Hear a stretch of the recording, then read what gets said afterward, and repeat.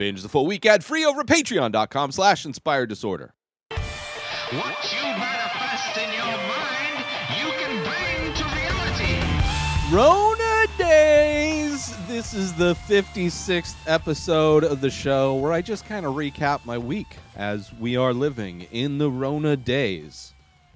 Temperatures are warming up still. It's been in the hundreds, which is interesting how all of my devices are just performing horribly because they overheat so much because it's so hot. And I don't know. I'm trying to save my friend money by not running the air conditioner as much as possible. And it hasn't been that bad despite it being up in the hundreds. I just have fans going and, try and stay in the dark in the cave. But it is what it is. Playing Call of Duty on my phone, Call of Duty Mobile. It was the first time I saw it. It would just like the screen brightness would go down, things would get choppy. There would be like kind of like it gets annoying. It gets annoying. I'm curious to see because my laptop when I produce this show or produce the many faces, it definitely heats up a lot and starts moving incredibly slow. I wonder how much better performance I would have if I just had like some high-powered cooler going on it the whole time. But yeah, playing Call of Duty has been a fun part of the pandemic, using my controller on my phone. It's just how I like to play. I mean, there's a lot of options on the game. You could do a lot of things. But I love to play just the classic battle royale, right? Classic battle royale on the island. I guess not an island, but that plot of land. And the solo. I don't want a team, mainly because I can't tell who's on my team or not. I think it's because I'm colorblind. I can't tell. They're probably, identified in a certain way. Don't like, too confusing, don't like it. I like being on my own. So just the normal thing. My skill is the ninja, right? So I get the grappling hook, and then I can run around all quiet, I think are the two kind of main things. And I'm a sniper. So I love the sniper rifle, and I know there's people that complain about sniper rifles, like people who sniper, and how it's not fair or whatever. I've been taken out by snipers. It's annoying. But I've also there's been shots that I've had where it's like the character is maybe a couple pixels. They are so far away. They are so far away. I wish there was a stat in this game that would show me the distance that I'm shooting on these kills. But there was a guy so far away, and it's like it takes time for the bullet to get there. And I got him with one shot, and it's like a feeling when you get a kill from so far away. It's just amazing. I also love getting people while they're inside buildings. It's just really fun. Like if it were me inside a building, you think you're safe inside a building. Like if you're alone in the building, and then all of a sudden you die. For me, sitting on top of a roof, miles away. I love it. I love it so much. I've been taken out by snipers too. I have respect for them. I see them there. But I love playing that sniper game. I carry a sniper, and then my secondary weapon is usually, something with heavy ammunition. I want something where if I'm gonna run into you, whether the kind of the heavy ammunition ones are kind of good because you can still use them at a decent distance. They tend to kill pretty easy. You run slower with them, but I try to have a vehicle or find a snowboard or something like that. But I love playing Call of Duty Mobile. It's a lot of fun. And playing that map, I pretty much have like most of the map memorized. So it's like I know where to go. I know where the places are for helicopters and stuff like that. And it's so much fun. And the games are only like 20 to 30 minutes long. Unless you die right away. Like, if you get first place, it takes about 20, 30 minutes to get through a game, Battle Royale. But I love it. It's really the only... I have no desire to play any other game. It's so much fun. Anyway, I've also enjoyed watching movies that I'm not having to review, like just watching movies for fun, especially like older movies. I started listening to a couple new podcasts, Screen Drafts and Rough Drafts. Both are movie related, draft related movies, podcasts. Screen Drafts is a competitive collaboration where they try to make a movie list of top 7 movie list of whatever category. So like time loop movies, let's say they would do a draft of time loop movies. 2 people would come in and they're they kind of exchange picks through up the draft order, and they can veto each other, and it's a lot of fun. It's a lot of fun to kind of hear, because there's a lot of drama in it. But then I get to hear about movies that I didn't know about, and also kind of watching a group of movies that are all related in some way. Like, for instance, when I watched all of the time loop movies that I've watched recently, super fun to kind of narrow your focus and do like a movie marathon with movies that have a similar theme to them. Similar to Screen Drafts is Rough Drafts, hosted by a bunch of comedians: Jeff Tate, his brother Troy Tate, Wait, is it Troy Gallion? I think I'm saying his name wrong. But two comics, and then they have guests on, other comics usually, and they will do a similar thing. They will draft movies in a similar category, but they do more of a draft style that's comparable to All Fantasy Everything. So they're not trying to build a list together.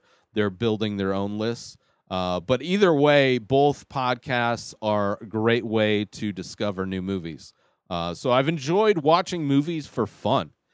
It's nice putting on a movie and not having my notebook open to take notes of, what I like or don't like or what I think about the movie, and just like enjoy watching a movie.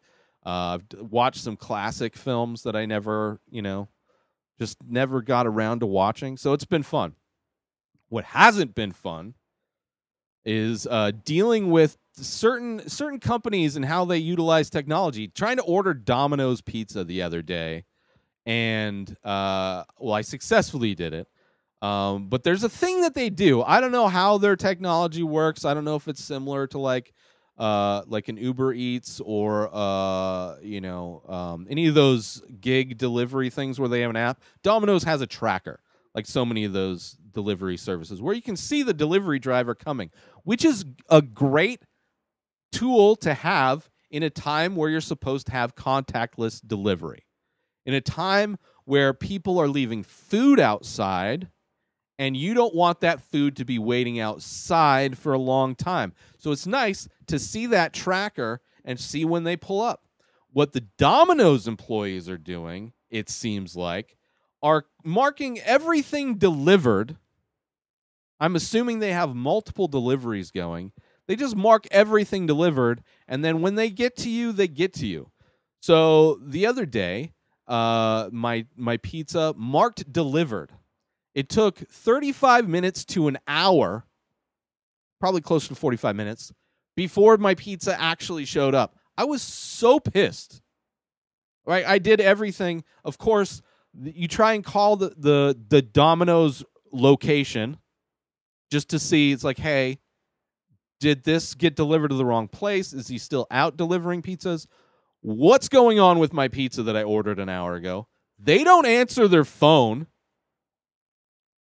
It's not like a busy day. It was like a Tuesday.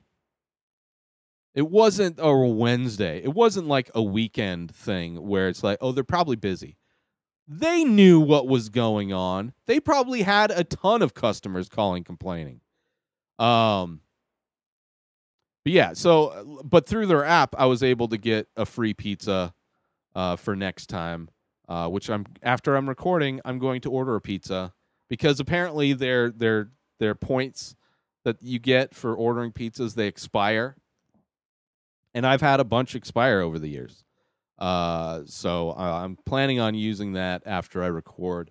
Not that pizza is a great dietary choice necessarily, but I'm gonna fucking get my free pizza from these assholes. But yeah, like if it wasn't contacts delivery and they're just like coming to my door, which my door is not the main door, they don't know where my door is, then that's fine. I'll just wait. I'm not gonna be sitting by the phone looking at their tracker thing. But if you're going to have a tracker thing, at least use it correctly. Don't mark the delivery delivered until it's delivered. Because now, like I say it's delivered, I go outside. Did my food get delivered to the wrong place? Did it get delivered and somebody came by and snatched it? Like, I don't know. It says it's delivered, but it's nowhere to be found. And then I can't contact anybody to actually get any kind of ideas of what's going on. I just think it's ridiculous. I think it's ridiculous as hell. So that pissed me off this week. But what are you going to do? What are you going to do, man? Just going to hopefully just keep getting free pizzas. I'm just going to be on it every time. Every time they do it, I'm just going to complain and hopefully get a free pizza. But we'll see. I'm going to be able to use their inability to run a business in order to give myself diabetes from just eating pizza all the time because they're too stupid to do their job. I keep getting them for free. But anyway, that's it for this episode of Rona Dayz. I hope everybody's having a great week, staying safe. Hope everybody's getting vaccinated. It seems like everything is opening up as far as availability for people to get it. I'm going to be keeping an eye out this week. Hopefully I can get a sneak in to get a first shot somewhere. But yeah, definitely get your vaccinations, people. Don't be don't be like Joe Rogan, who thinks that vitamins and moving around is what's going to keep you from getting sick. And it's not only to keep you from getting sick, but it's also to keep you from spreading it to other people who might be vulnerable. But it is what it is. Stay safe. I love you all. Next week, I will talk to you then. Go get yourself some amazing coffee from our sponsor, Station House Coffee, on Instagram, stationhousecoffee.com, on the web. Go order yourself some small batch, single origin, premium coffee straight from Vermont. Let's support some small businesses, shall we? Shall we do that in this time of economic crisis?